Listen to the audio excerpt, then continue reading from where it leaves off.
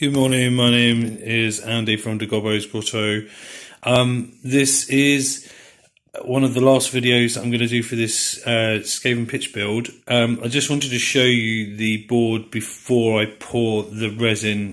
This is the bit where I'm worried about the resin pour. The last resin pour I did, I used a cheap version and it ruined one half the board. So I've bought a better version. Did a little test sample, but it does kind of eat into the foam. So I've been PVA gluing the foam to try and get a protective barrier. So this is what the board looks like pre-pour. I hope afterwards it's going to look awesome. So just to go over it, we've got the two different sort of ends. And this is the kind of line of scrimmage that's been demarked by the tentacles coming out of the kind of sides there to kind of go into the wide zones, and then obviously this big thick green mossy line down the middle kind of breaks the board in half.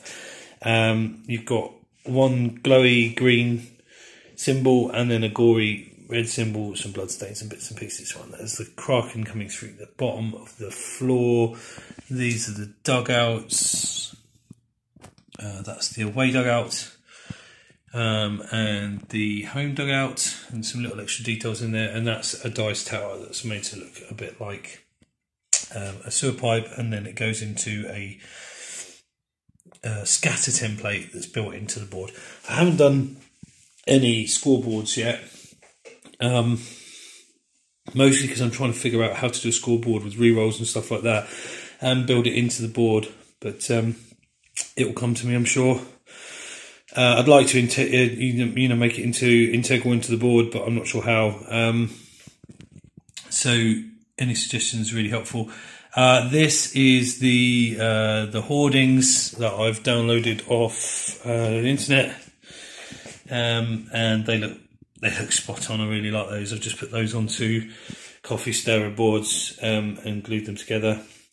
And right at the very end, hopefully this is going to look kind of cool, I've added some spooky Halloween lights I got from Poundland, and they light up basically the dugout, which I think looks kind of cool, and this little part here with the throwing template.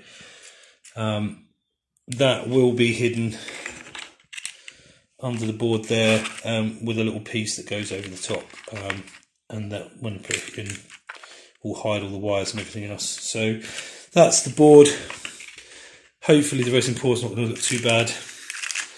So this could be my last vlog entry, but hopefully not. I'm just going to do the resin pour in about 10 minutes.